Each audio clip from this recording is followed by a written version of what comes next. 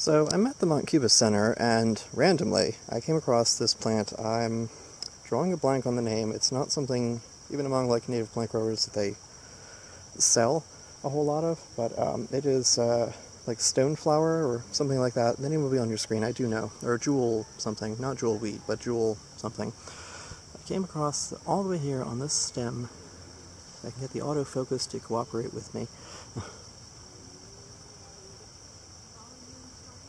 I didn't think this was a host plant to this type of caterpillar or butterfly, but there it is. One of the, I think it's lysicid, whatever. I'm not really good with the names. But the ants are tending this caterpillar and protecting it because it's giving off a sort of honeydew, or nectar kind of thing. And it's just a long line of ants going all the way up this plant to protect this one thing here. There are the flowers if someone... Yeah, anyway. So this praying mantis looks like it's caught himself a wasp and is eating it, even though it's still partly alive. I see a few legs twitching. Yeah, definitely still alive.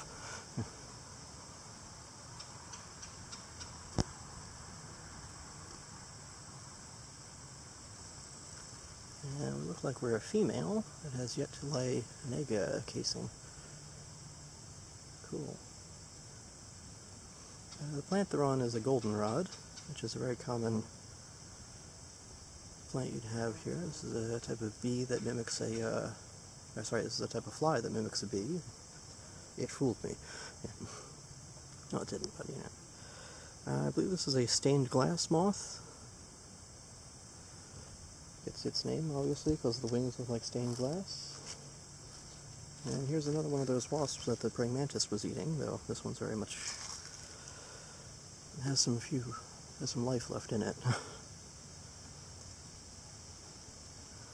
Tons of sweat bees around here.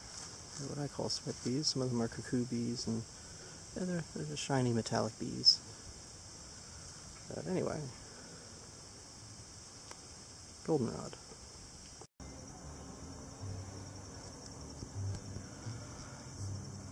This looks like tall tick seed, and then goldenrod, but it's a cultivar, I think, fireworks. And it is just covered in bees. Here's another stand of it.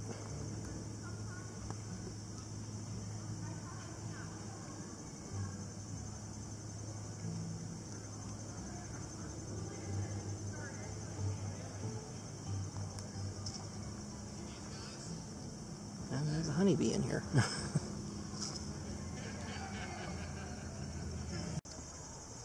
So this is a great coneflower. I forget if it's in the same... That's actually a Rudbeckia down here. Yeah, Rudbeckia maxima. And beside it is a type of aster. I think this is the cultivar bluebird,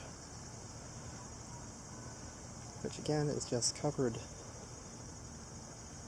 in bees.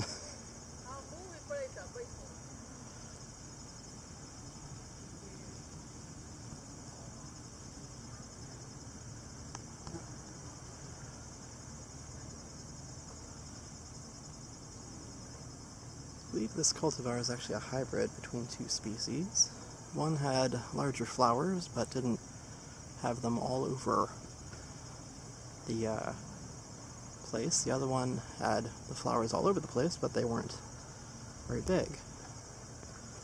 So they found they were able to breed the two together, and this cultivar was born.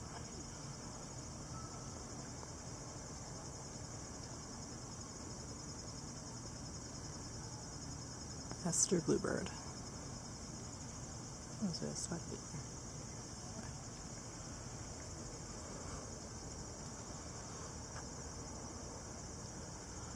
I want to say like 5 or 7 of these plants are actually here, so like you see this little rosette of leaves on the ground. There are stems coming out and they're kind of falling over each other. Anyway, not quite as busy This is Aster October Skies. It's a type of aromatic aster. It does have a fragrance, but it's not really worth bending over for. Several plants put together, you get this nice kind of... I just want to lay on this. But there are tons of bees all over this. There's a honeybee right in the middle here.